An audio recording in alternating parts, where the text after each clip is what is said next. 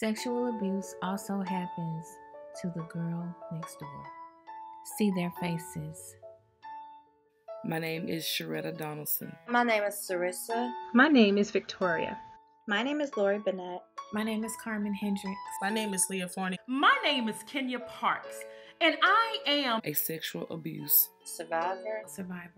survivor.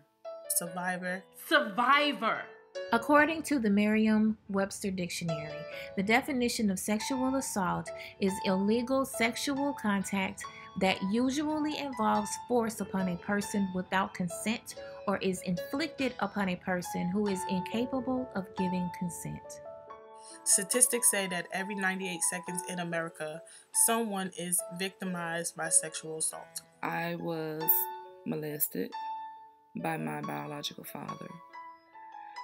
Statistics tell us that 90% of child sexual abuse victims know their abuser. Those who molest children look and act just like everyone else. Abusers can be neighbors, friends, and family members. A family member came and asked me to take a walk with him. He took me in an old abandoned house and began to do things to me that at 8 years old, I didn't know anything about. 1 in 4 girls will be sexually abused before they turn 18. There were several things that he did to me as a child that a child should never have to go through, and I suffered as a result of that. We're living in a world that has people that will take advantage of children's innocence. Ever since I was young as 5 years old, men have felt that it was okay to put their hands on me. I can remember the first incident. We're actually headed to church. My mom was in the passenger seat and his mother was driving. He was way older than me and I was only 5 years old. And he put his hands up my skirt. I was very ashamed and embarrassed. I thought I was going to get in trouble, so I didn't tell my mom.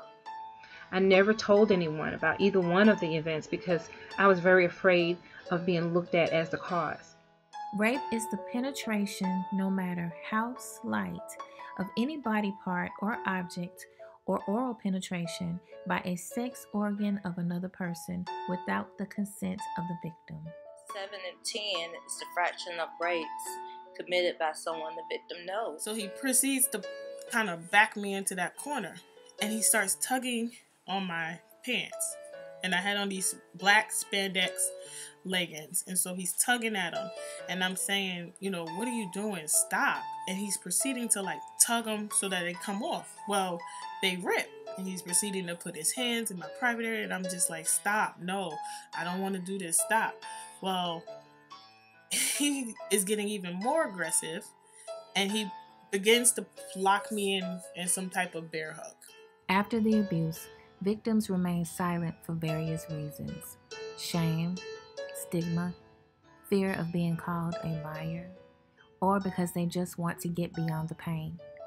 They worry about their lives, their families, and being demonized in the justice system.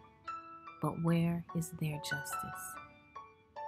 My aunt walked in and caught this guy doing those things to me. She told me, never, can you never tell anyone?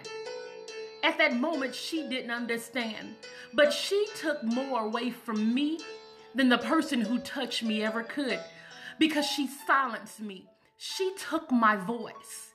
The people have been told to hush. The hush is over.